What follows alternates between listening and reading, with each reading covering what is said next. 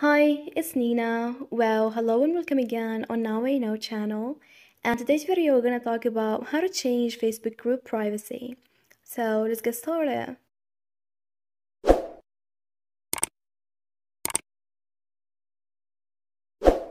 Well, first, after getting the application, and as a first step, tap on the hamburger icon up here. Now look for groups. So tap on it.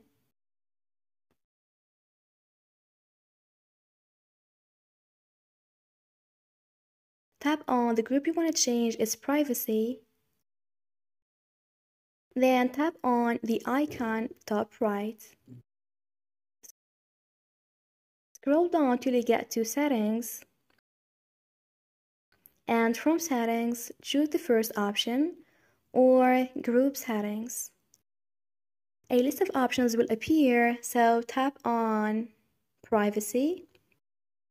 And I just want to mention that in case the group privacy was public, you can easily change it to private.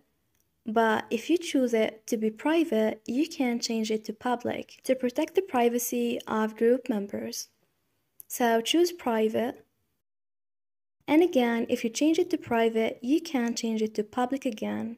So tap on next. And once you change it to private, everyone in the group will be notified. The changes will be happen in 3 days. And other admin can cancel the change. So tap on change privacy. And as you see here, this group will become permanently private in 3 days. And this is it. Thanks for watching. See ya.